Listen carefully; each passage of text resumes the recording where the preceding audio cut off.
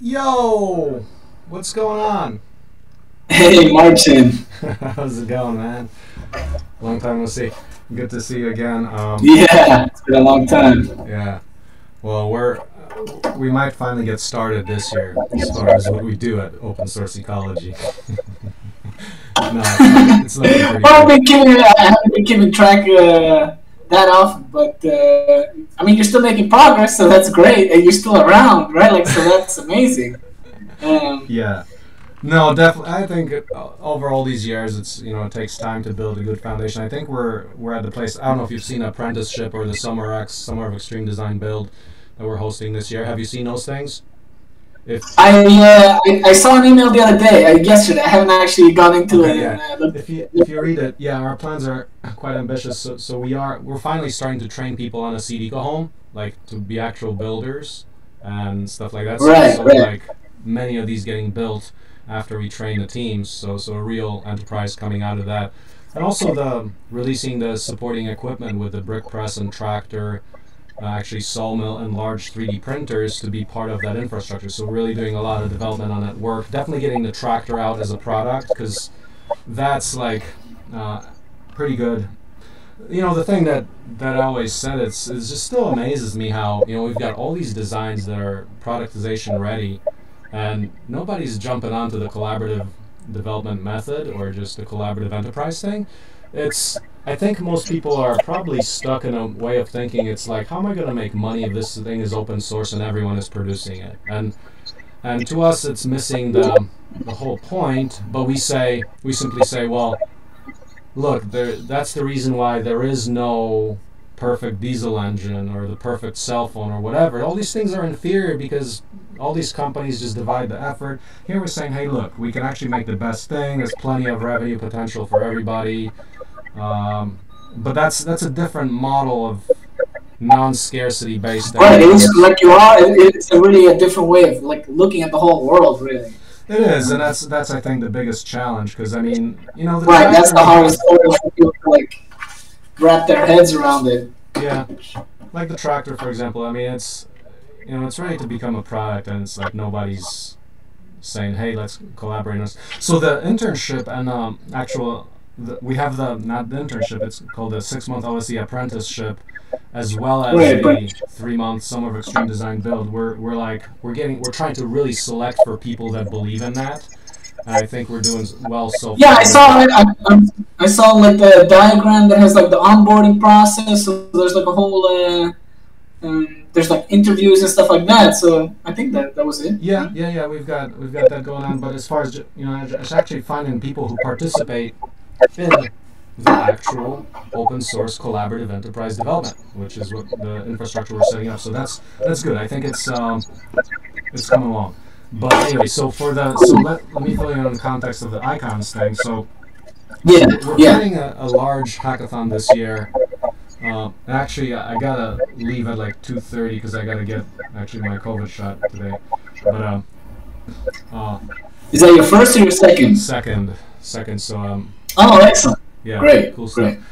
So maybe let's just check in, like really update you. So this August or possibly September. It's actually not decided. It's either August or September. We're gonna do a very large hackathon, and the main goal of that is to release the full publication of the CD Go Home with the new model and up to the enterprise information of how you run a business doing this to create opportunity for anybody. And we're planning on really a lot of people participating. And part of it is so you got to have the CAD, you got to have video documentation of how you build stuff, you got to have bills of materials. And I was thinking the icons because between those four assets, they're they're all representing the same thing. And if you have those four assets, then you can go into just about any piece of documentation you need, such as build procedures, graphics or animations and things.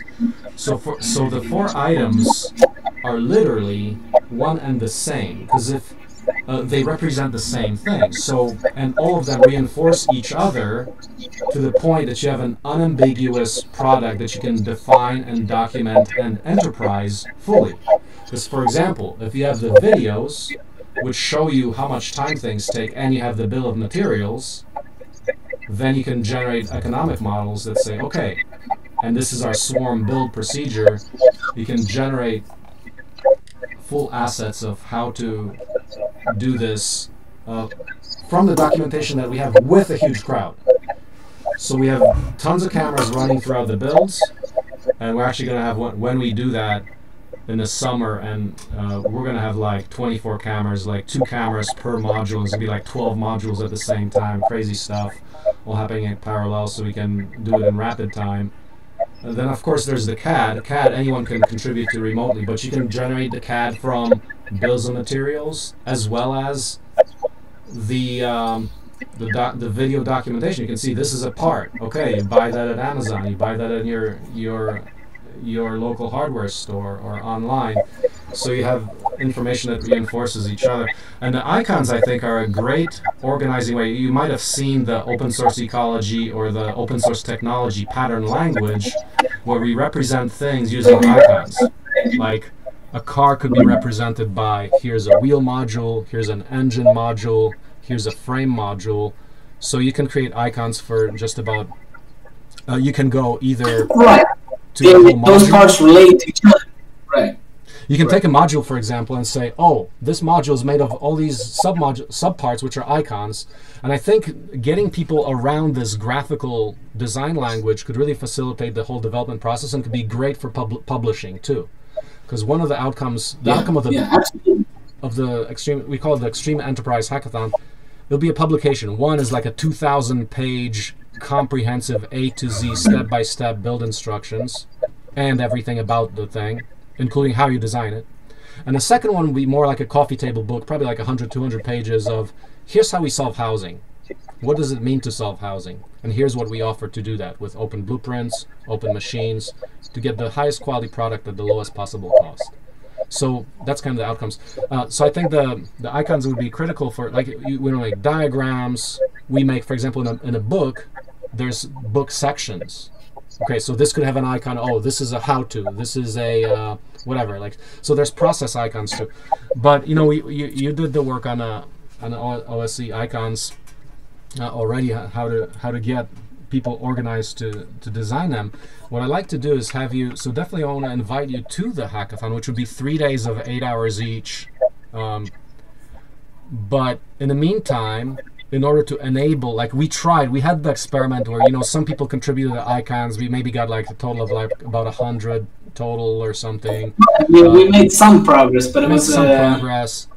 Not overwhelming. It's always about learning how to do this more effectively. And I think right now the next step we can take would be to make the onboarding materials for that much easier. So things like, you already did some work on how do you design an icon and how do you do basic functions within that was Inkscape based. Right. And we want to up that game and start a process where one team during the hackathon could work on icons. That's one thing. So out of those 4 assets, which then lead to publishing an enterprise. So the 4 assets generation, and then generate the actual enterprise models and book product that comes out of this. The good thing would be, where do you think the instructionals from the last time stand in terms of making them better, like a super rapid learning instruction? You know, you've done the work. I think we could probably take a second cut at it, which is much more efficient. Like, okay, here's more insights, maybe more in-depth, but also very short. It would be, what I envision is maybe like one that's like 3 to 5 minute video that shows, okay, this is how you, the whole process for designing icons and why they're relevant, kind of what I'm describing to you right now.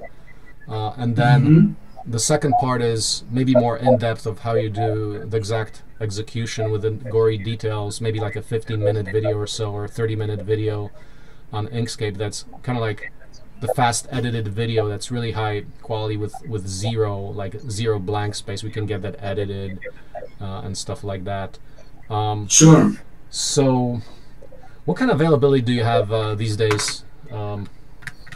You doing a lot of other work, or how much time can you commit to this? Because I want to get you going on creating these instructionals, because that way we can get a bunch of people.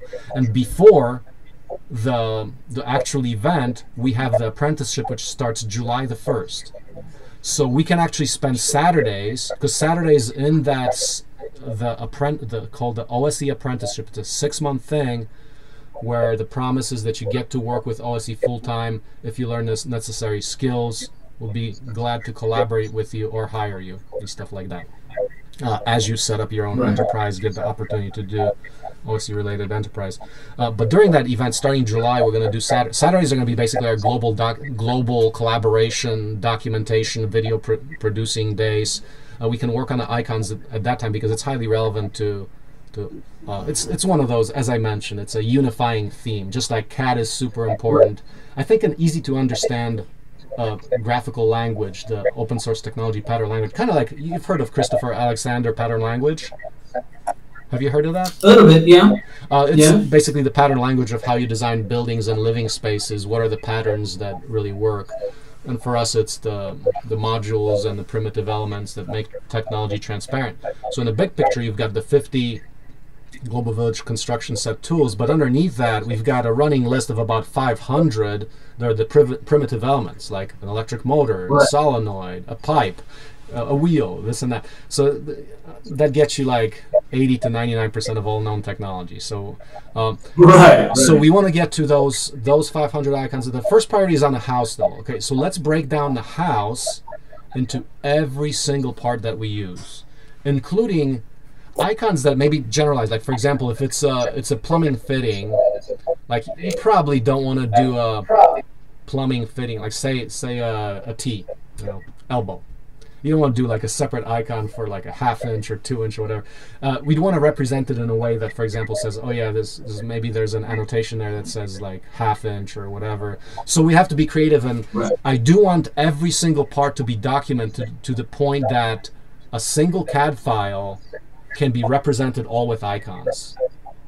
Which means you get down to this is not just an elbow, this is a 2-inch elbow, schedule 40, So at that level of detail. Now, first we can start with the more general things, like this is the wall module and stuff like that. I mean, let me show you what we've got already. We've already got, if you go to the page on the wiki called icons, look at that, what we have already. I'll put it in the chat. Icons.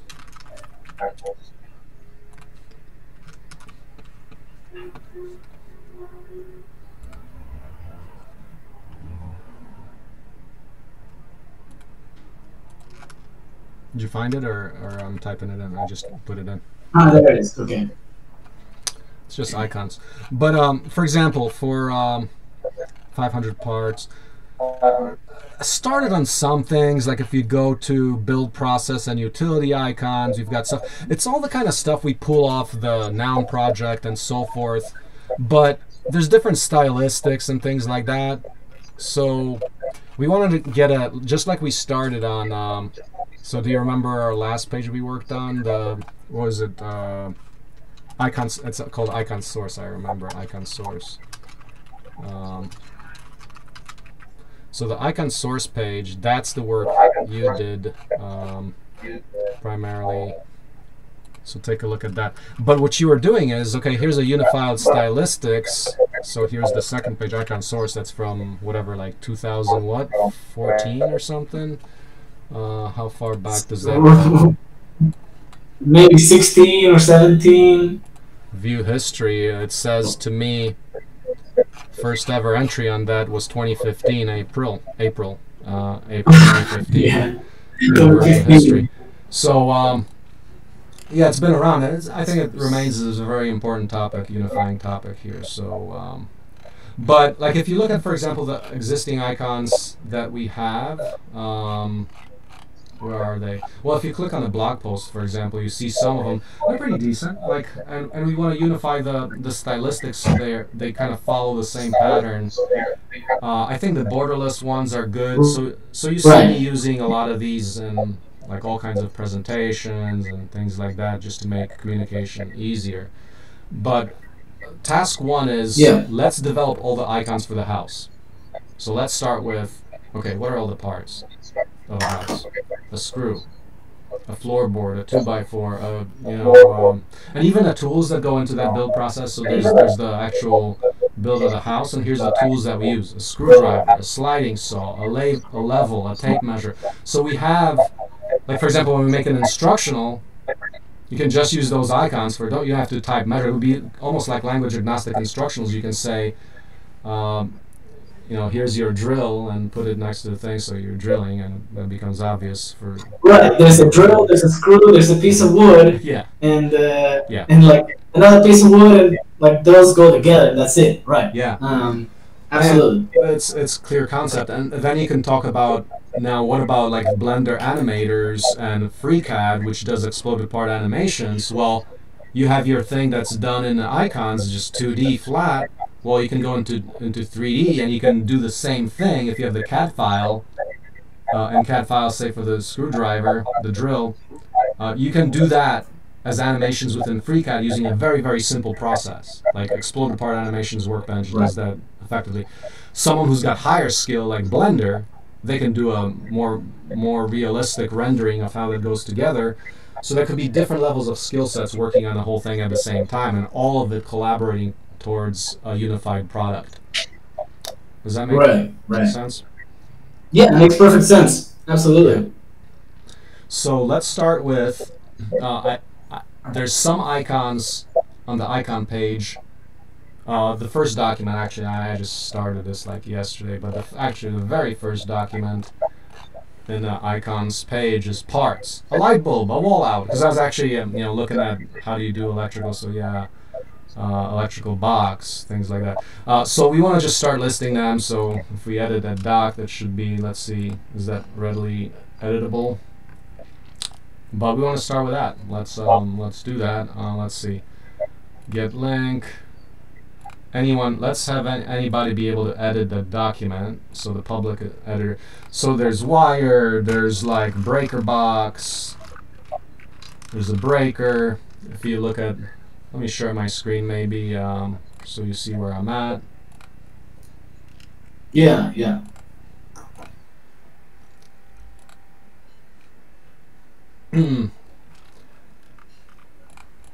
But let's start with just the individual parts. I mean, there's like the individual atomic components. There's a screw. There's a flooring planks, there's a bed, there's a washer. You can go to like a large number of items. This list will end up being like probably like 2,000 items or so. But I think we got to go to that level of detail. The task for you would be to start with a few examples and get a really nice instructional for well, just capture the screen capture. We can talk about an optimized video edit, but the first level would be a first pass through where you can show that with good voiceover. We can then edit like for finer. Like, how comfortable are you editing video? Do you use Kdenlive? I have some experience, not that much, but in what, Kdenlive or other? Yeah, Kdenlive. That was the last time I worked in video editing. Are you guys still using that? Oh yeah, we are. So okay, great. Yeah. So maybe the one of the assets we got to generate is a really nice basic. We should focus on a workflow video for Kdenlive edits of instructionals. So so the deliverables are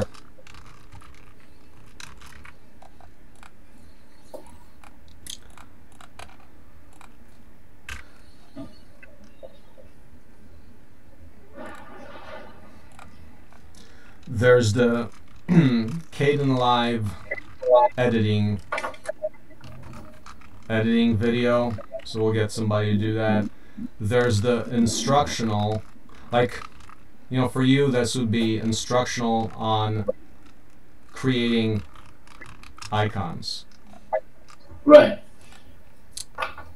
Where's the video from before? You did a video, which was, let's see, graphics working team, is that where it is? Yeah, that's a good question. Did you do a video or was it just like slides? I forget. I thought there was a video that I did for one of the I think it was one of the icons. Yeah. But it might have been it's possible I did a video for one of the badges instead. Yeah, it might have been I gotta, the yeah, I gotta, badges. Yeah, I don't actually yeah. think it was specifically the icons. Oh wait, a basic tutorial. Right, where's that Oh link wait, where going? is that? No, that's a Is that a document. it That's is going to a just document. instructional. Yeah, so in order to help people facilitate this, you know, you could parse this in so much time, but the video, of course, is going to be much faster for you to learn. And if you do, Right, you know, right. even start by expanding upon this text, so let's share this one. You're already the owner of that. Let's see, Right, right. it's public. Okay. Public editable, yeah, that's great. So we can continue on. But I would say like well, I mean, what would be the most efficient use of your time? Do you want to just continue like in a written document like this one that expands on this and gets more into other topics? Like stylistics would be important. Stylistics for the icons. Right, some guidelines for to keep them looking all the same, Yeah. right, similar. Yeah. Because there are certain subjects that require like more detail, less detail, and those are some of the insights that will go into like the more detailed video that you mentioned. Yeah. Because that's like really like sort of nitty gritty details that it's you know, like a 3-minute video, you won't be able to cover all that stuff. Right. Right. So we can. So yeah, I'm gonna start by reviewing that presentation and seeing. Well, I want to see what's there. I can't remember exactly what I wrote in those days. I put the link in there if you want to click on that. Yeah, super.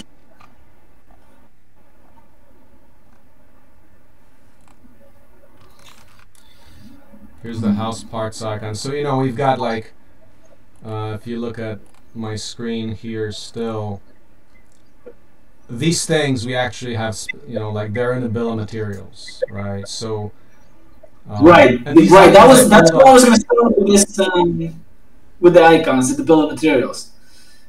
Everything in the bill of materials needs to have an icon associated with it. Yeah. Absolutely. Yeah. So there's a bunch of work. Cool. Here's like, okay, there's the utilities. Here's more things regarded build process, like whole build modules, like a foundation, floor, and walls. Right. So we don't have the first page is really the small parts, like, you know, that we need to keep working on. But you can start with a light bulb. Like, do we have a light bulb? I don't know. So like some of these are. The issue that we're addressing is that making a completely open source, like public domain set of icons that anyone can use. Because a lot of stuff for example, the Noun project, you might require attribution, which becomes kind of a good administrative task if you're using 2,000 icons. So if it's free of attribution requirement, just keeping track of all that. Absolutely. Yeah. So we want to be good to the community and let anybody use these, as well as us not having to spend all the time like giving credits at the end of videos and stuff, which people will neglect to do and things, and we don't want to piss any people off. So we want to do this. But you can take, for example, any icon that already exists for something that's known, and you can just open source it, you know, modify it or stylize it to our methods and stuff like that. So maybe Exactly. Yeah, so maybe the methodology we follow is discuss, because you don't want to like invent it from scratch, just build upon what's already there. So discuss how to take an existing icon with maybe a few samples and stylize it so it doesn't violate any copyrights from the original work. Stylize or modify to the OSC public domain version. Yeah. So let's see. So where do we go from here? So let me ask you, what do you think is the most effective use of your time to work on this?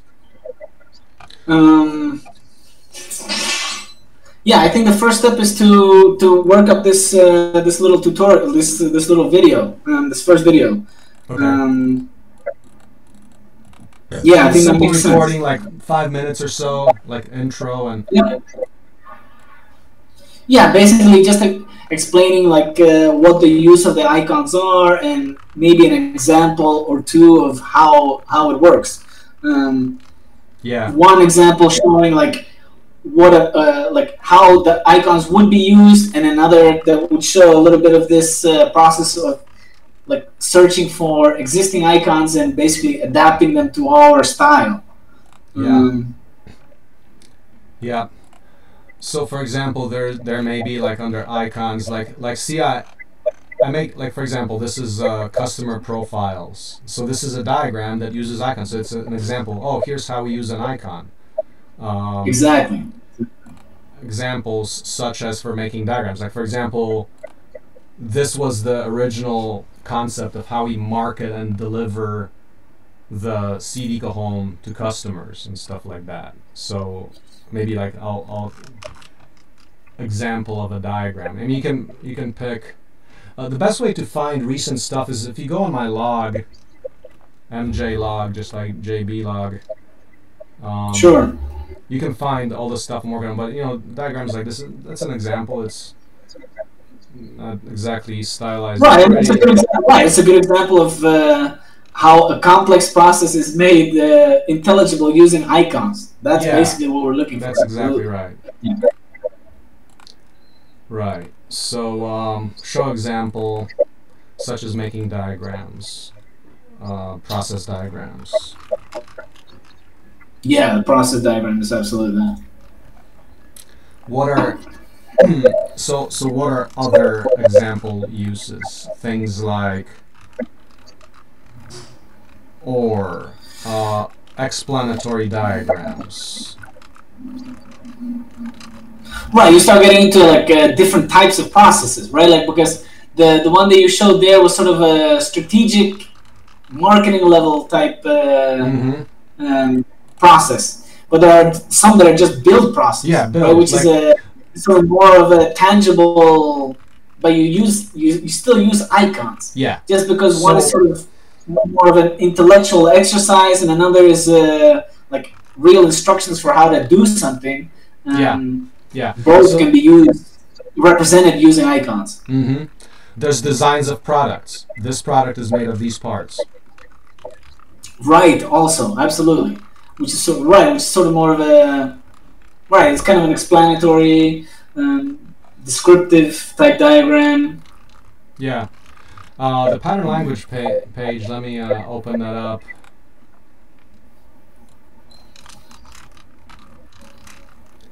Page called pattern language on the wiki. So for example, like if you look at my screen, so these are some of the icons. This is like pretty old. This is like view history. This was first.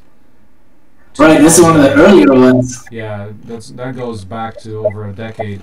But for example, like to give you an example, you can represent a thing like a car. This was my graphical representation of that would be it. Right. This is a really good example also. Absolutely. That's what a car looks like. It has an engine, it has wheels, it has like some of the major components. That's a car, right? Like obviously. Yeah. Yeah. Yeah. So I mean the whole thing is we're breaking through people's perceptions of the difficulty or the mystique of technology to make it completely accessible, so that people control technology and technology doesn't control us. Right. So I think the pattern language, the graphical representation is important. So you can talk about identity between so it's CAD, BOM, instructionals, or call it build, icon. So that's our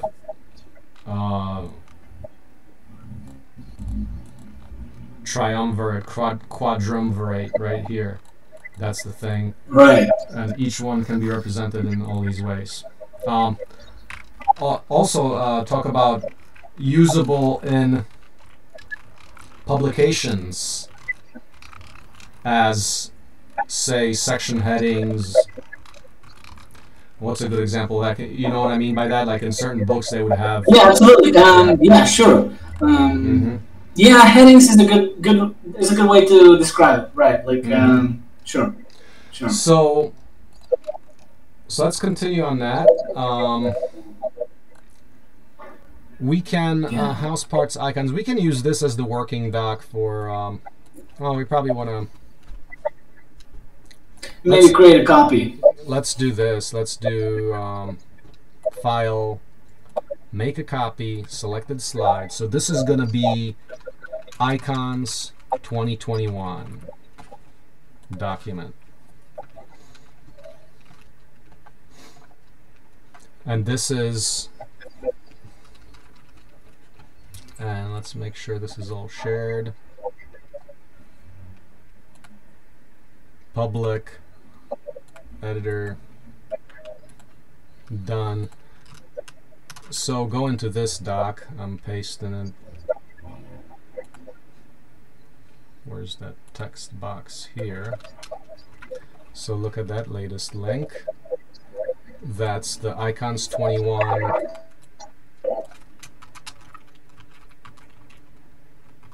Let's call it 21 icons to hide the fact that it's thousands of them. 21 icons working doc.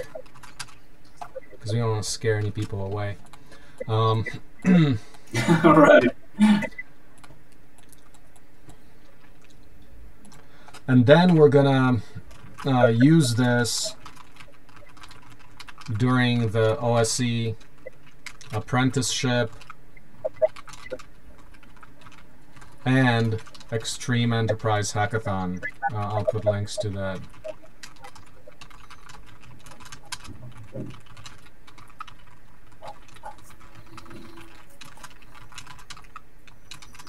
CD, go home.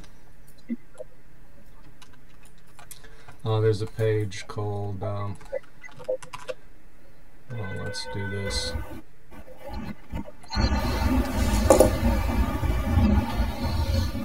So prior work, that was the icon source. Okay, I actually got to get going, but let's. I gotta. Make absolutely. So let's. Yeah, you're already running behind, but so you've got this working doc. We can continue this. Start working on a video. What's your rate? Work rate these days per hour? Or do you want to do it as a project? I mean, probably keep track of hours. You've got the work log on JB. Yeah, I'll keep track of my hours in my log, just like before. Sure. Yeah. But yeah, hourly I'm charging like 20, 23, 20. It's around there. Okay. So we want to still reasonable pricing. So we want to make sure we get the value of your time to get this. I think the foundational doc of how we actually do this with icons, the process for generating them, that'll be the greatest asset we can start on, so that we can teach everybody how to do it. Right, exactly. Whoever's interested. Not everyone's interested in doing this sort of thing, but yeah, if you're interested, we're gonna lower the barrier as much as possible so that you can like jump in almost right away. Yep. That's exactly right. That's absolutely. Okay. So. Thanks, Marcin. I will get started working on this. I'm not so sure today, but definitely tomorrow. Okay, that sounds good. So we'll go from here. So use the working doc and keep logging on your log for transparency. Sure. I'll keep checking into the the working doc so we can coordinate the activity there. And then this is open. I'm publishing this video, so this is open for anyone to collaborate on. So we always work openly. I'll publish it on OSE Workshops Facebook page. And that's what I was going to ask you. What social media you're using to publish this stuff now? But yeah, Facebook. it's OSE Workshops Facebook page is where we typically publish, and then we've got some Twitter and other stuff. But OSE Workshops is a good place. Are you on there? I'm not so sure. I can't remember. I haven't used Facebook in a while, but I probably was. Yeah, so I'll post that there to invite other people, and we can also post this in our next newsletter and stuff like that. So open invitation for anybody to collaborate on icons, and then for the major hackathon, which includes the whole publication of the Enterprise Manual. So yeah, thanks a lot. We'll be in touch. Yeah, thank you, Marcin. Okay, take care. Bye-bye. Talk to you later. Yep. Later.